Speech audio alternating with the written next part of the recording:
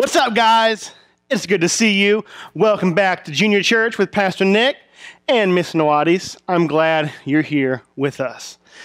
All right, it's a brand new month, which means we're introducing a brand new element. Are you ready?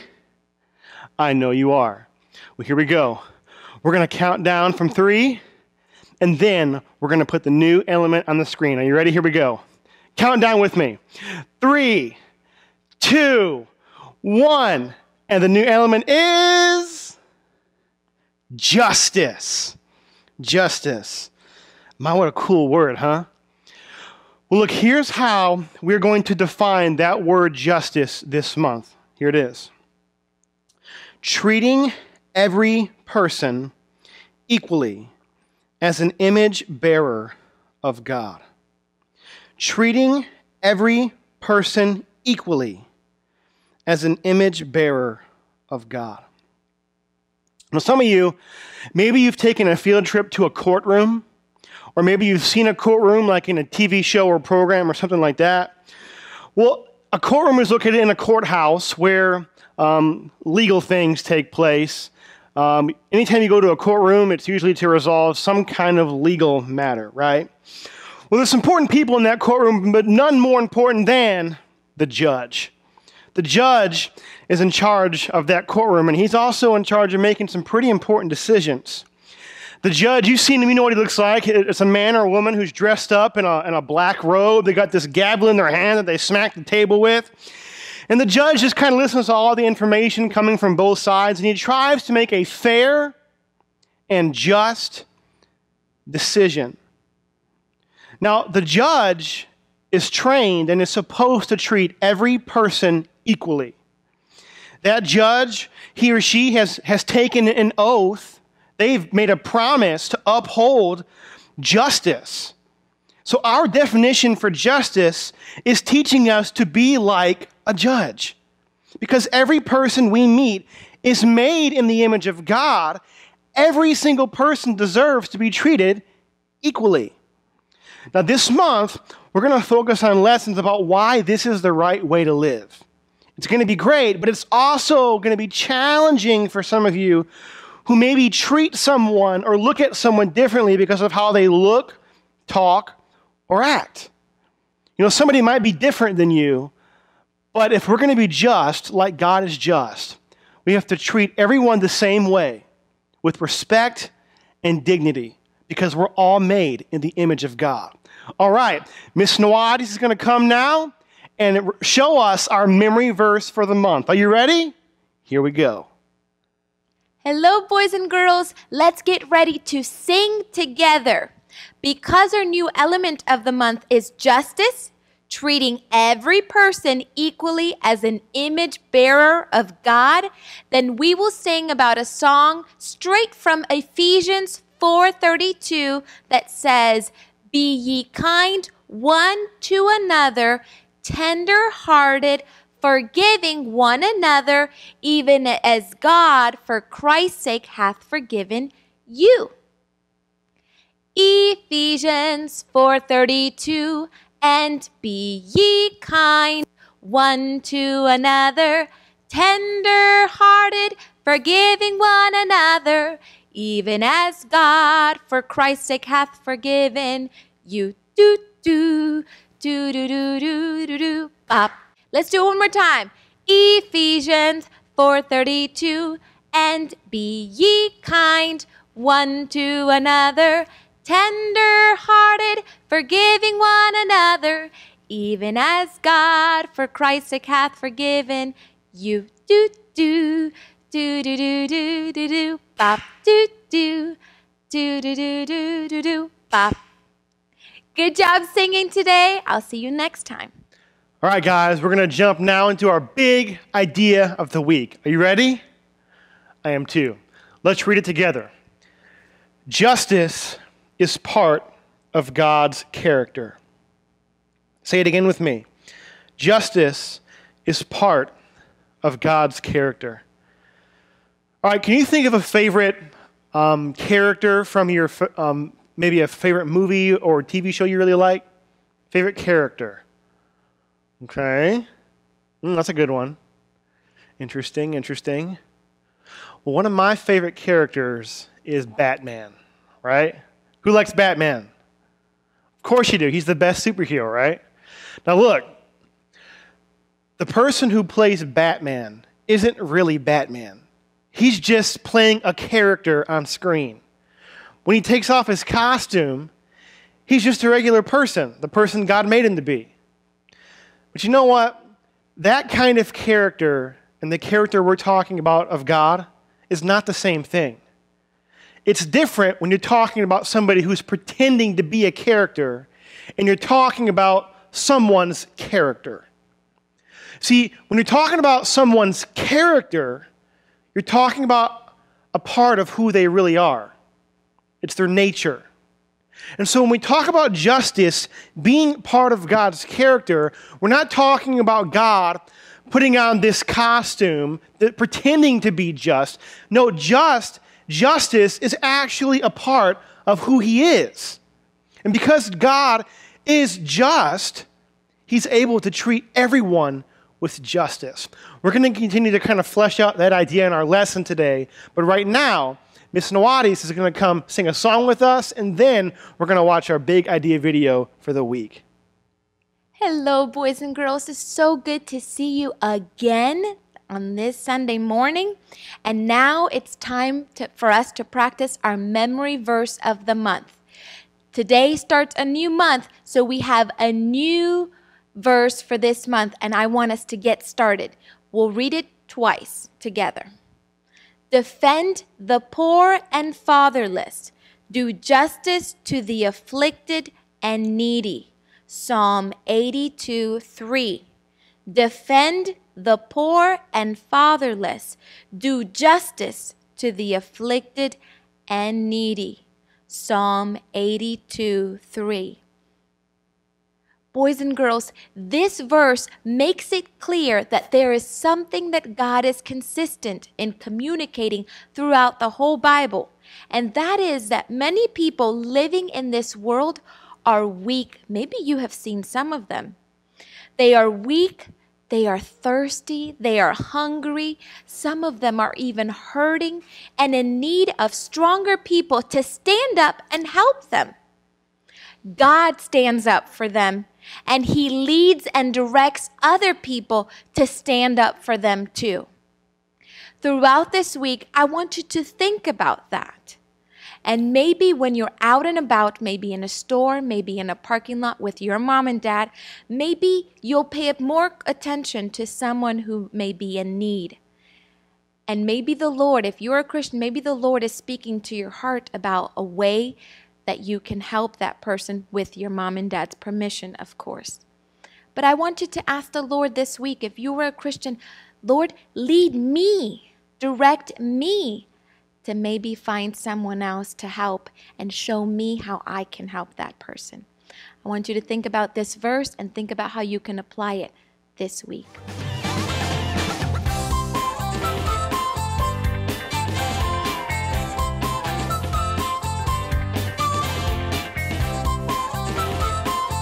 Hey boys and girls, how's it going? I'm your good friend Pastor Steve, and I want to welcome you to today's Big Idea video. Did you hear that echo? I love echoes. Echo. Oh, I'm just kidding. I was doing that with my voice. But have you ever enjoyed an echo? That's so fun. Well, I'm so glad you're here with us today to begin learning about the element of justice. Yes, justice. You have to say it kind of low like that with the arm. Justice. Well, justice is defined as treating everyone equally as an image bearer of God. And this is going to be a really, really important month for us to learn about this amazing element. Well, as we get started today, I have a special treat for you. I didn't quite know what to expect from this, but we are going to have a special guest that you know and that you love. His name is Mr. Giraffe. If you know Mr. Giraffe, let me see your hands. Oh, yeah, that's right. He's our good buddy. He's hilarious. He's a great giraffe. Well, today, kids, he wants some feedback from you, okay? He's been taking acting classes because he wants to develop the ability to play certain characters.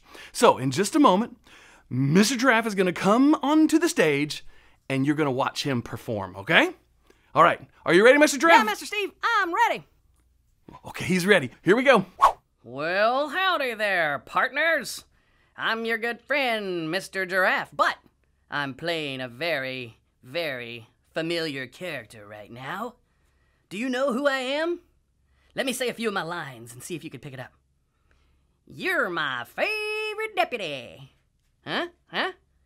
There's a snake in my boots. You got it? What do you think? I was being Woody from Toy Story. Huh? Not so good? Okay, well, I got some more characters, so hang on. Oh, hey! Oh! How are you doing, kids? Can you guess who I'm supposed to be? You might see me at your local mall around Christmas time. You can come have your picture made with me.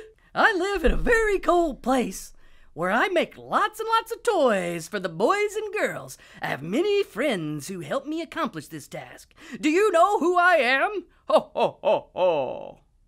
Well, kids, what'd you think of that one? Did I do a good job portraying that character? What about that cowboy character, huh? Well, I'm gonna keep on trying. These acting classes sure are hard, but I want to be able to be the characters that I've seen in movies and be able to act like them. Hold on, I got one more good one. Search your heart. You know it to be true. I am your father. Well, kids, do you know who I'm trying to be now?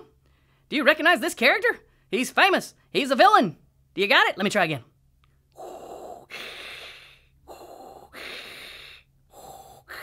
Well, what do you think, kids? That was another character I was playing. Did you like that one? You think I could do it a little bit better? Whew. Well, I'm just gonna have to go on back to the drawing board and keep on practicing, I guess. Well, Mr. Giraffe, you were looking for some feedback, and I hope you appreciated that. I think the kids are really want to be encouraging to you, but, you know, I think you need to keep working on those characters to be a little bit better. Well, kids, were you able to tell what 3 characters Mr. Giraffe was playing? Right? Woody from Toy Story. Yes, of course, Santa Claus. And then, ooh, you got it, Darth Vader from the Star Wars movies. Now, we were able to tell that Mr. Giraffe was playing those parts, but Mr. Giraffe, that's not who he is. Who he is a really great giraffe. Who else can reach up to the top of trees to get the choicest leaves for his lunch? Only a giraffe can do that. So kids, what we want you to understand today is that you can play a character, but character is really a part of who you are. It makes you, you. So Mr. Giraffe, he can pretend to play the character of Darth Vader, say, but he is a giraffe. He doesn't have to pretend to do that. Well, our big idea for today says justice is part of God's character. God does not put on justice like he's pretending to be a certain character. Justice is who God is. That is part of what makes him God. There are a lot of grown-ups that don't understand what God's justice is all about, and you are going to learn that today. So, you know what time it is.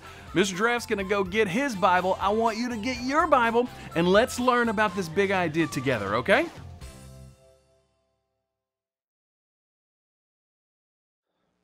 Well, again, our element this month is justice. We define that term this way this month. Justice is treating everyone equally as an image bearer of God. Now, we're all made in God's image. Genesis chapter 1 teaches us that God created man in his image. Now, that doesn't mean that we look like God physically. What it means is that we're created with minds capable of thinking like God does, and with emotions capable of feeling like God does.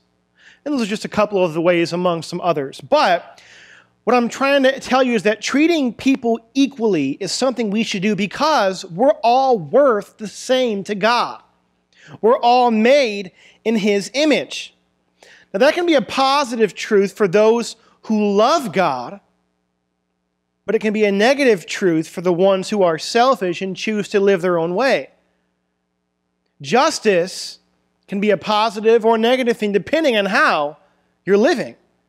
Now, we often talk about God's love and forgiveness and how they're available for every person, and that's true. Those are very wonderful and important truths we're going to circle back around to and talk about. But to have the best understanding of God's love and forgiveness, we also need to understand His justice. Our Lord is always ready to show love and forgiveness. But any person who rejects Him also stands in danger of being administered justice, punishment. And both of those things are a part of understanding God's justice. All right, so let's look at this a little closer now. So our big idea today says justice is part of God's character. Remember I told you earlier, we talked about the idea of a judge, right? Well, human judges sometimes make errors. Sometimes they don't see things the way they should, and sometimes they just make improper calls. That's because either they think that they treat people unfairly sometimes, or because they just don't have all the knowledge that they need to make the right decision. But guess what? God is the perfect judge. God knows each and every one of us perfectly, which means He's able to judge us perfectly. And because God is perfectly knowledgeable and perfectly just and perfectly righteous, He's going to treat each and every person with a consistent standard of justice. God is the ultimate judge, and it is He that ultimately decides what is right and wrong. He's perfect, He's right, and justice, it does not just describe what He does. Justice is a part of His character. It describes who He is. Let's start now by reading Psalm chapter 89.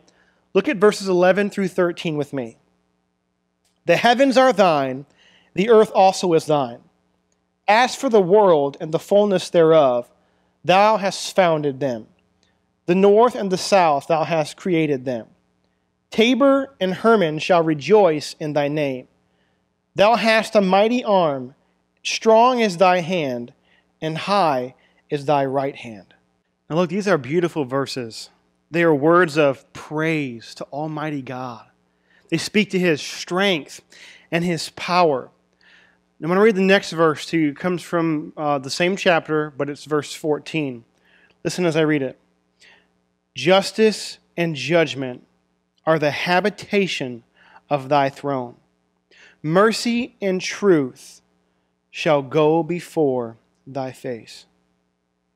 Can you picture that scene with me for a second? Can you imagine standing before the throne of God? How would that feel? Scary? Intimidating? Glorious? Majestic? Probably all of those things wrapped into one, right? But I can bet we would also probably feel a little bit humbled by God's power, and that He would even let us stand before Him. But the truth of the matter is, as Christians, He invites us to come to His throne. When we pray, we come to the throne of God with our request. And He's just as real to us then as your best friend is. He's a real person. And our big idea teaches justice is part of God's character, and this verse talks about that. Let's read it again. Justice and judgment are the habitation of thy throne. Mercy and truth shall go before thy face. This verse teaches us that justice and righteousness make up the foundation of God's throne. You know what a foundation is? Well, a foundation is something that is the base for a particular thing, something that is built upon that foundation. Now, we don't build anything valuable on a foundation that's not sure. We want a rock-solid foundation to build something on. Can you imagine that if your house was built on the foundation of water? Can you imagine coming home from school and your house is just kind of floating away? That wouldn't be a solid, firm foundation, right? Well, this verse teaches that the foundation of God's character includes justice. And the amazing thing about God's justice is that it never changes. Almost everything changes in our world, right? Things change. People change their minds. The world is shifting day by day. But God is consistent. He's the same today as he was 1,000 years ago. He's the same today as he'll be 1,000,000 years into the future. But that also means that what he says is right and wrong never changes. And the Bible teaches us that his love and his faithfulness come from the fact that he's a God of justice. Listen to this verse from 1 John 1:9. If we confess our sins, he is faithful and just to forgive us our sins and to cleanse us from all unrighteousness. Did you see that? The basis for God's forgiveness can be linked in this verse to his justice, his faithfulness. Now, if we continue to look at that example of a house, if you can imagine God's love and faithfulness being like the walls and the roof of a house, and his justice would be like the foundation that that house is built upon. If justice was not part of God's character, the walls and the roof, they would collapse. They wouldn't be effective. They wouldn't be able to hold up. But it's the consistency of God's justice that ensures every single person on this earth has equal access to God's forgiveness and God's love. God's justice is the same for every person, and it doesn't change. Now, that's a positive thing for us, right? Faithfulness. His faithfulness and justice means that he will forgive and he'll be loving. Those are positive things, but there is a negative aspect to God's justice as well. His justice also requires that he keep his promise to punish sin. Listen to this verse in Isaiah chapter 61, verse 8. For I, the Lord, love judgment. I hate robbery for burnt offering, and I will direct their work in truth. This verse illustrates to us that the Lord loves justice. And he hates wickedness. He hates robbery and wrongdoing. Remember, justice is treating everyone equally based on the same exact standard that God has set in place. God is a God of justice. And that means that he's going to set things right in ways that are both positive and negative. All right, so let's talk about this now. Let's just kind of wrap it all together. We have to see, young people, the full picture of what his justice means if we're going to fully understand this element for the month. You know, there's a lot of people who like to pick and choose which parts of God's justice they want to be okay with. You know, everyone likes to receive God's forgiveness and God's love, but some people don't want to accept the fact that God has to punish sin. You know, heaven and hell beautifully illustrate to us the fullness of God's justice. Heaven is available to everyone, anyone who calls on the name of the Lord Jesus Christ to save them. God makes his forgiveness available to all equally. That's just. But see, God has the same standard for punishment for anyone who rejects his Son, who rejects the gospel, who rejects him. And that punishment is hell. Now, we're all guilty of sin, and we're all deserving of that same punishment. It's just. It's the same standard for everyone. And the full picture of justice means having both the wonderful and the painful parts of God's justice in our minds. We have to allow God to teach us the hard parts as well as the good parts. The world is full of people who only want to focus on God's love, on God's kindness, but that's just not how it works, kids. That's not reality. And that understanding of God is not grounded in truth.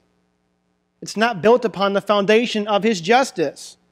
So as our big idea says today, justice is part of God's character. Now, that's great news for Christians, but it's really bad news for those who aren't part of God's family yet. But here's the good news for you, young person. Your eternal destiny can be changed in one choice. And if you're not part of God's family yet, I encourage you to talk to your parent or a godly person you respect about how you can be part of God's family, about how you can put your faith and trust in Jesus alone to save you and change your destiny from hell to heaven. You can receive the good part of God's justice, that love and that forgiveness, and not the bad part. Look, God wants us all to accept that free gift of salvation, but it's a choice He's not going to force you to make. You have to make it.